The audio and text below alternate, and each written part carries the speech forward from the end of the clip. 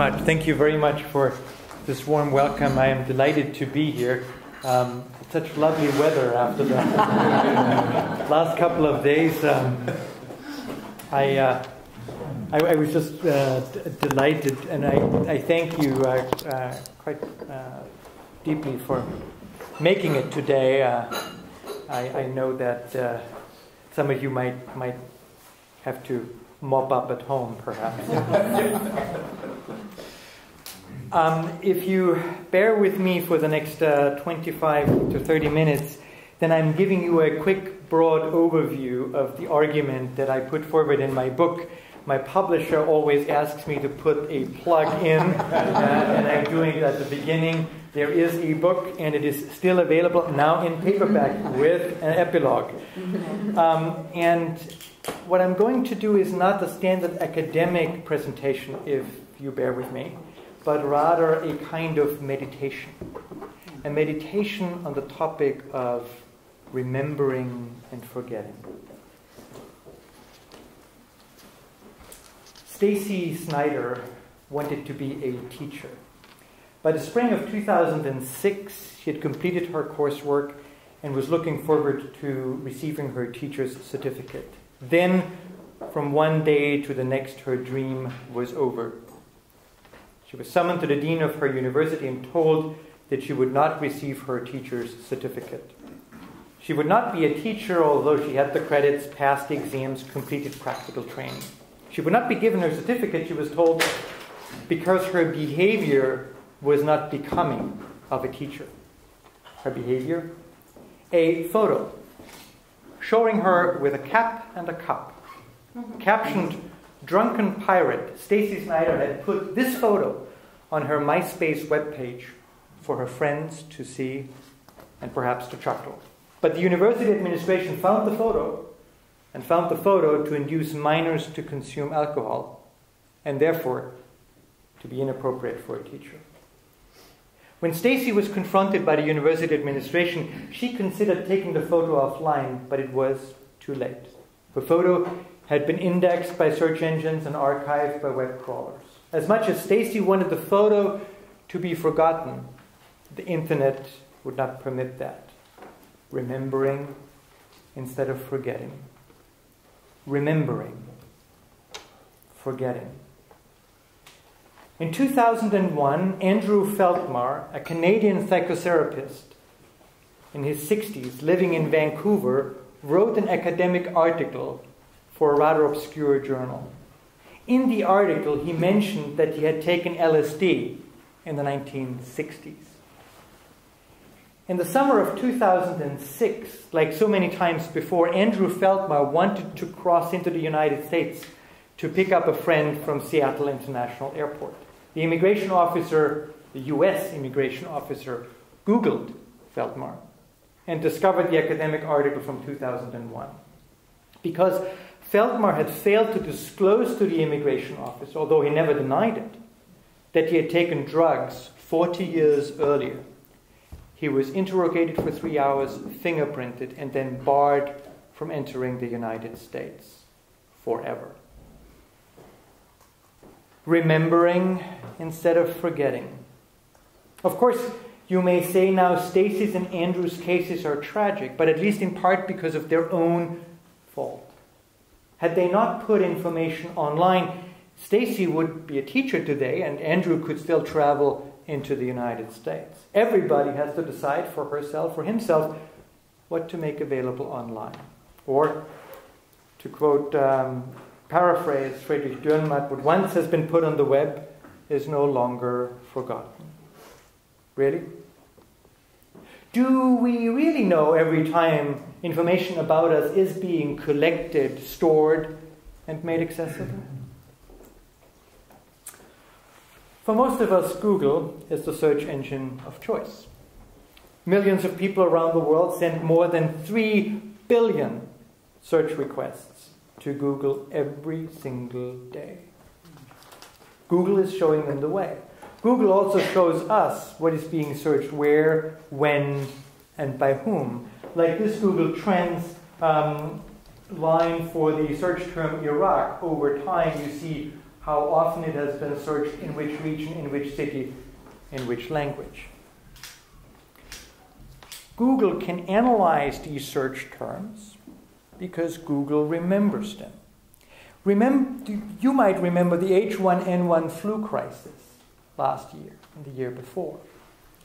The Center for Disease Control in Atlanta in the United States mandates that all general practitioners, all the doctors, send them information when they have a flu case coming into their office in order to, as in real time as possible, map the spread of the epidemic or pandemic. The problem is that it takes the Center for Disease Control about 2 weeks to sort of collect and collate all the information and then to map it out. Google said we can do better than that by just looking at who is searching for flu information, because the understanding was that there's a high probability that those people who search for flu information actually have the flu.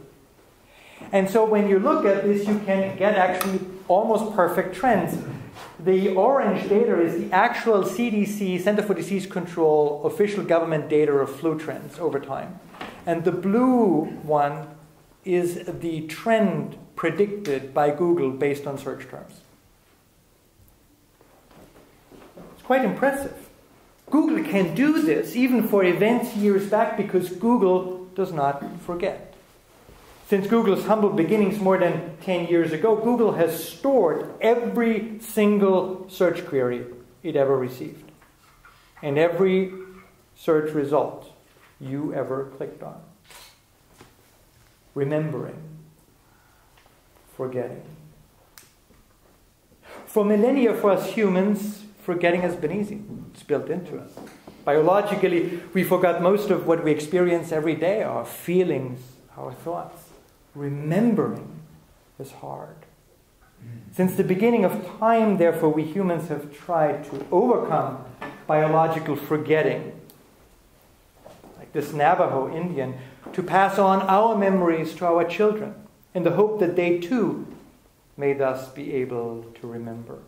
This is how the great epics of the world emerged thousands of years ago. But human memory is not fixed. It changes as we remember, as we reconstruct our past. So depending on it may not be sufficient, especially when we want to capture something precisely or for a long period of time.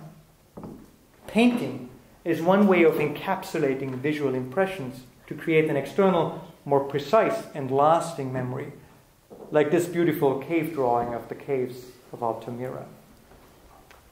Script, originally developed by accountants searching for a precise method of remembering, has for millennia remained humanity's preferred external memory.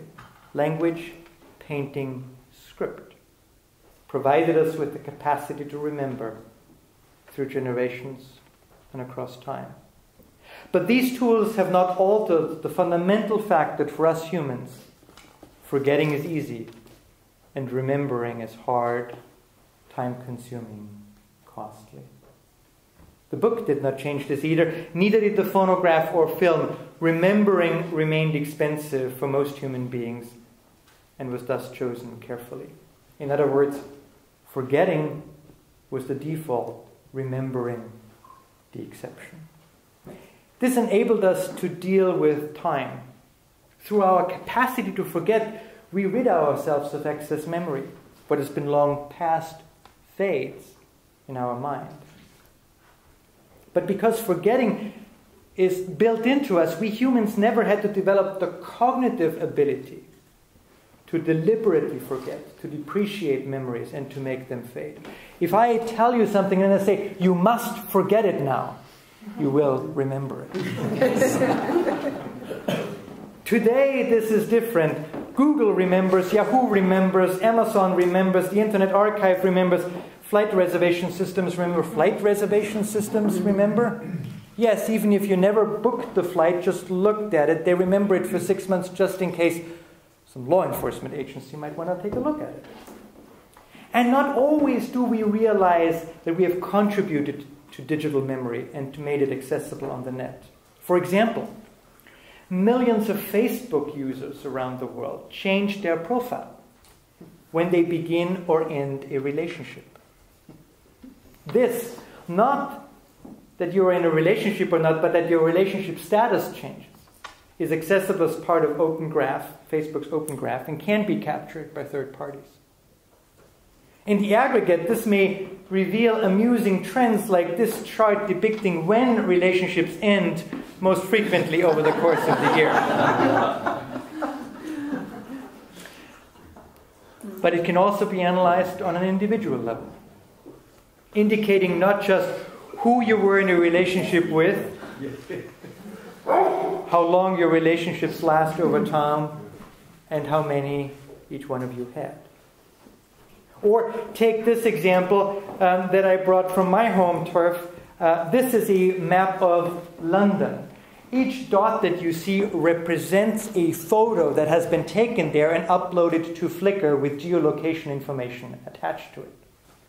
That photograph, that map will tell you where to take photographs in London. In the aggregate, it reveals interesting trends. But broken down on the individual level, we can begin creating profiles in time and space of where individuals have been over time just by looking at the Flickr stream of the photos that they upload. So from forgetting, we have moved to comprehensive remembering. How did this happen? Well, you know this as much as I do. 4 elements. The first one is digitization. I don't have to say much about that. The second one are advances in storage technology. In 1965, a young engineer by the name of Gordon Moore surmised that the density of integrated circuits, quote, might approximate a doubling every 2 years, unquote. Importantly, digital storage capacity has tracked the impressive increase in processing power that Gordon Moore first witnessed more than 4 decades ago. Now, Gordon, if you think that this is impressive, think again, look at the y-axis. This is a logarithmic y-axis. If you were a linear y-axis, that would go up like this. I couldn't even chart it well. Gordon Moore did well for himself. He founded a small chip company called Intel. But storage, third, is not alone sufficient. Secret polices like the East German Stasi, the Gestapo, and so forth had hundreds of millions of facts in its files of almost millions of its citizens. Yet, with their elaborate systems of pseudonyms and codes and mostly paper-based files, they had difficulties retrieving the information they had in time. This, too, is different today as full-text indexing, prohibitively expensive only a few decades ago, today is so affordable that it is not only what drives our expectation of the internet, Google, Bing, but what's also built into most major file systems. Add to this the ability to access information through a global infrastructure. A few minutes are sufficient to disseminate a document, even accidentally, and have it distributed around the globe. As this page from the manual of operating Air Force One, the presidential aircraft, which was made available online accidentally by the US Air Force for a very short period of time. Once the mistake was realized, of course, it was too late. And this, by the way, are the instructions how to get into Air Force One, just in case you ever need it. So taken together, today, this has led to remembering becoming the default and forgetting the exception. To an extent, this ought to be reason for celebration. Yes, our vast digital memories offer numerous benefits. Increased accuracy, improved efficiency, all the way to the promise to help us transcend human mortality. At the same token, undoing forgetting has, I believe, consequences far beyond the narrow confines of information efficiencies. 2 terms characterize what I believe is truly at stake: power and time. Power. Power is relative and relational. As data protection scholars have long argued, power over information may translate into power over the individual the information refers or pertains to. But such informational power reaches beyond the confines of information privacy. So consider this. For centuries, the Catholic Church rested its power in no small part on its domination of the institutions of remembering, from scribes and books to libraries. It took a combination of Gutenberg and Luther to change that. A societal consequence of power imbalances has often been for those that feel disempowered to choose silence. And this is precisely what power holders intend. It also has, of course, the potential to influence how we transact and how we interact. But there's more. Take Jeremy Bentham's idea of the panopticon. The panopticon is the concept of a prison in which the prison guards can watch the prisoners without the prisoners knowing when and whether they're actually being watched. The aim of the panopticon is behavioral compliance of the prisoners to the permanent threat of invisible surveillance. Oscar Gandy and others have suggested that the internet creates a global panopticon in which everybody has to assume that she's being watched all the time. Such a panopticon, Gandy argues, may lead people to self-censor, fearing that their utterances could be misconstrued by any of the hundreds of millions of individuals online. But today, we may face more than just a global panopticon. Because of comprehensive digital memory, we have to assume that what we say or do today on the net will not only be witnessed now, but will remain accessible for years, perhaps decades into the future. This creates a temporal panopticon in which we may be prompted to self-censor not because we are afraid of how others might interpret our words and deeds today, but because how people and institutions in the future might view them. My second concern is time, or more precisely, how we humans deal with time. So, consider the following hypothetical. I'm a lawyer by training, so I come up with hypotheticals. Jane and John. Jane and John are old friends. Although they live in different cities now, they try to catch up at least once a year. One day, Jane receives an email from her friend John telling her that he's coming to town, and he's looking forward to having coffee with her. Excited, Jane, because she hasn't seen John in almost a year, Jane wants to reply right away and suggest a nice place to meet. To remind her where they met last time John was in town, she queries her email box folder. Up pop dozens and dozens of email messages she had received from John over the years. She's quickly browsing through them to find the right one, but then her eye catches a 10-year-old email with a strange subject line. She starts to scan its text and then begins to read. Surprised, perhaps even shocked, she reads about how John deceived her and revisits angry exchanges back and forth between them.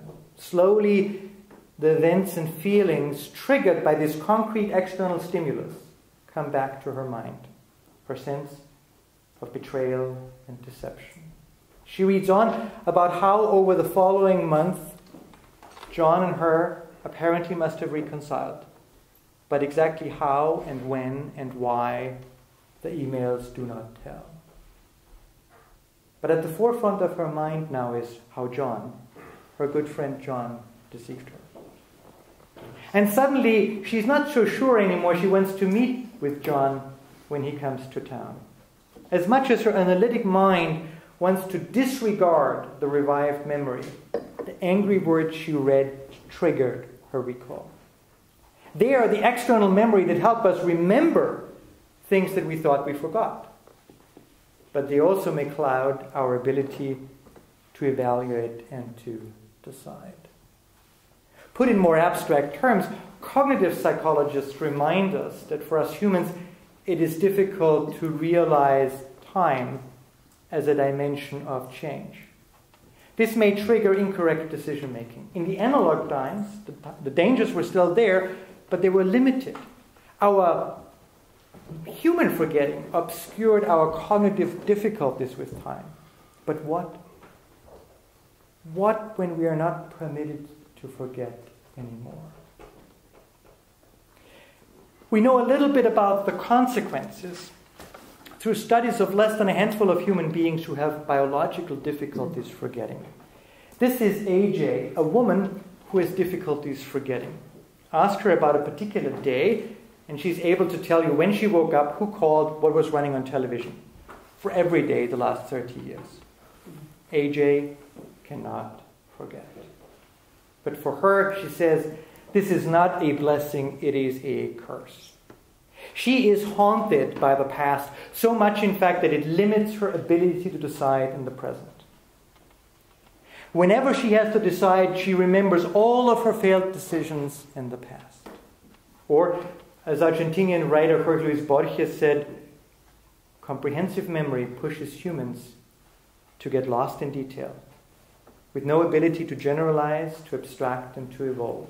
They lose, he writes, what makes us truly human.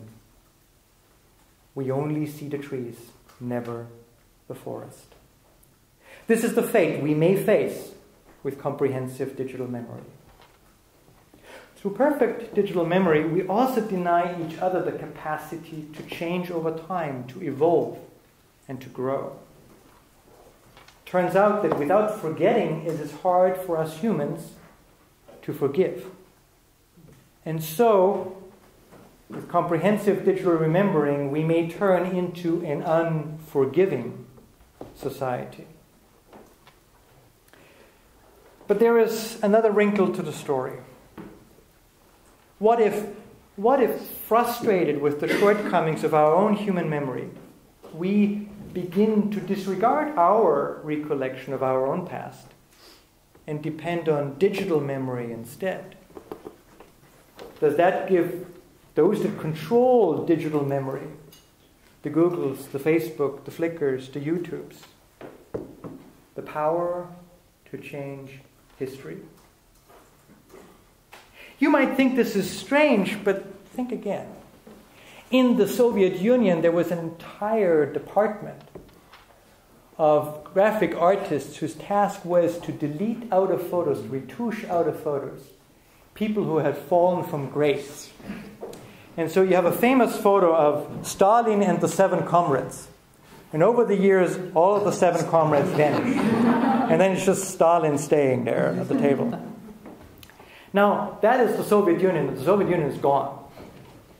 But today, there are commercial companies operating in the United States to which you can send your digital archive of photographs, and they will edit your ex-husband or wife out of all. Khrushchev in the Soviet Union disappeared for many years. He was in no photos at all. So, these are some of the threats of shifting the default from forgetting to remembering. So normally as an academic I would stop here. I told you about the problem. What to do? Responses. Some responses already exist. The first one, of course, is to enact data protection rights. The idea of data protection, individual data protection rights, is intriguingly simple. By giving each and every individual a right to informational privacy, we empower the people to fight for their rights. Enforcement is both decentralized and delegated. It sounds great, but it comes with a number of inherent weaknesses. Most importantly, that those that we aim to empower, the citizens, do not care. In Europe, strong information privacy rights have been enacted decades ago, but by and large, people have not used them. Information ecology is a second approach. That is the conscious regulatory restriction of what personal information can be stored and for how long. Such norms necessitate government action, and compliance, enforcement may be costly. But they have two advantages over individual data protection rights. They do not require the individuals to go to court for enforcement, and they protect against an uncertain future. Protect against an uncertain future? Consider the case of the Dutch Citizen Register, put in place in the 1930s for perfectly good reasons, namely to ensure the administration of Social Security. The register included information about religion and ethnicity. Once the Nazis had invaded the Netherlands, they targeted the register, repurposing the information in it to identify Dutch Jews and to send them to concentration camps. As a result, proportionally speaking, more Dutch Jews were murdered by the Nazis than those from France, Poland, or Germany. Even Jewish refugees in the Netherlands fared better because they were not included in the citizen register. It is a horrific lesson. As we cannot foresee the future and thus how personal information about us will be used, it may be better to store less than more.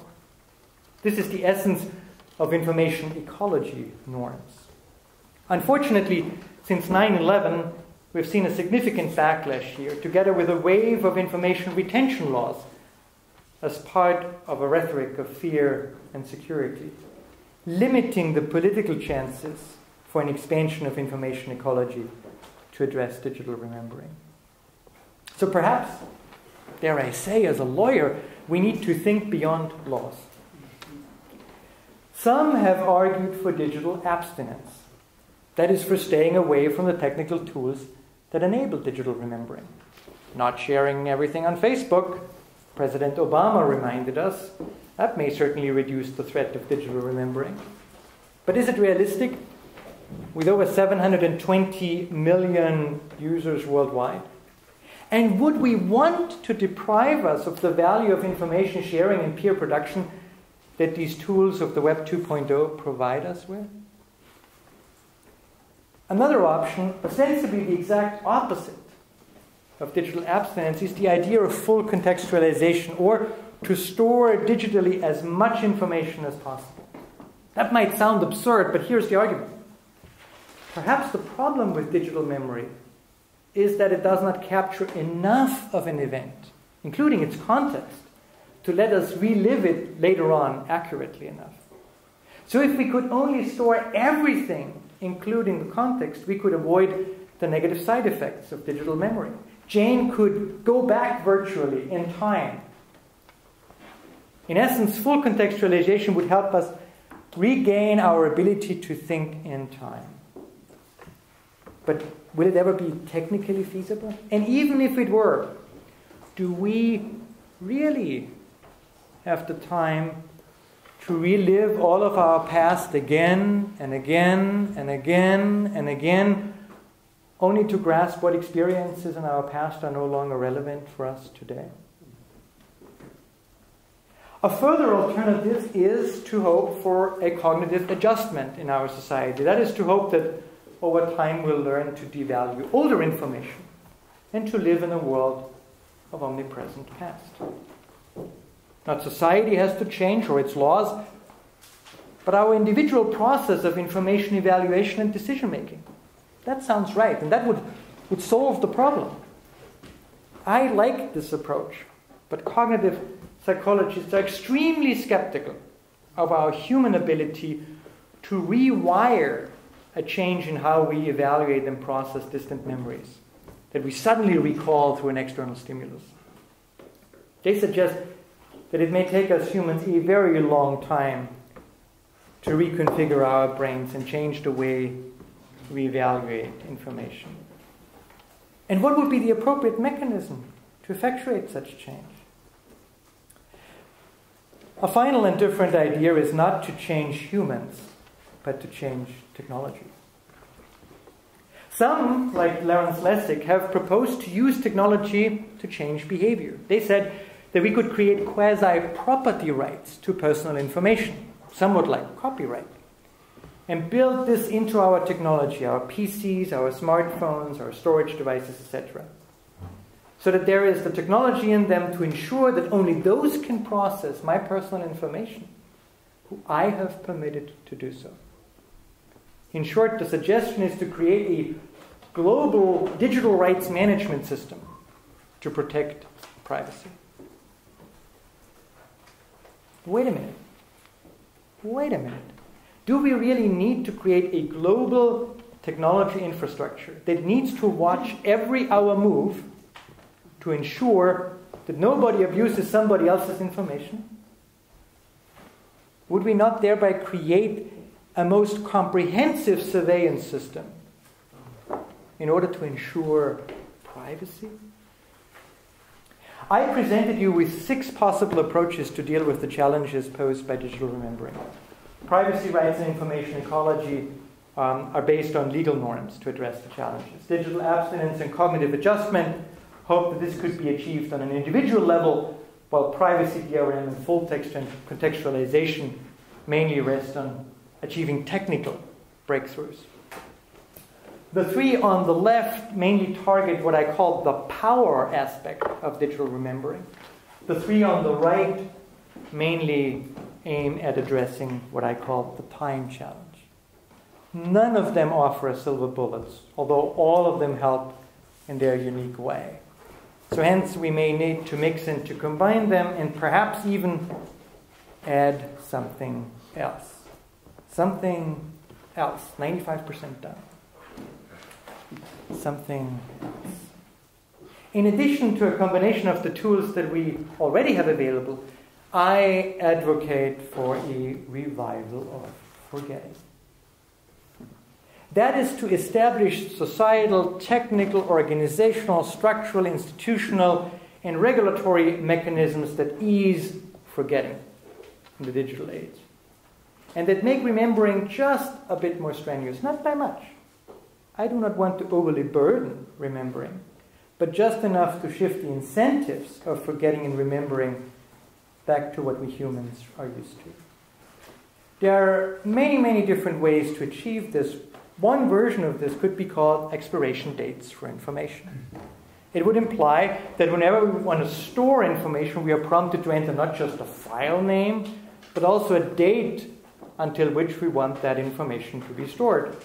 Once the date's been reached, the information is deleted from our systems. Of course, we could choose the expiration date at will and change it at any point in time. I do not want to impose more of my solution onto you at this point in time. You have been patient enough to listen to me, and the core message that I want to convey to you is the challenge we face in the shadow of digital remembering.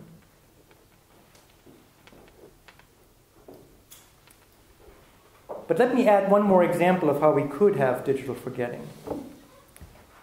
Remember putting photos, or love letters, or both, in a shoebox in the attic or in the basement? You still have them, and if you want to spend the time to go up into the attic or into the basement, you still find them, although some of them might have faded over the years. But retrieving them takes a little bit of effort, thereby making, pragmatically speaking, forgetting the default and remembering the exception. That little bit of extra effort is perfectly sufficient to help us stay focused on the present.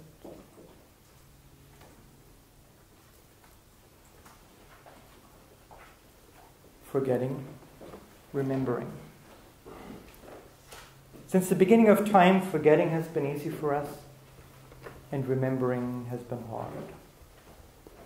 In the digital age, the relationship has become reversed. Today, digital remembering is the default, and it is forgetting that is often forgotten. I urge you to give back to forgetting the role it deserves. Let us remember to forget. Thank you.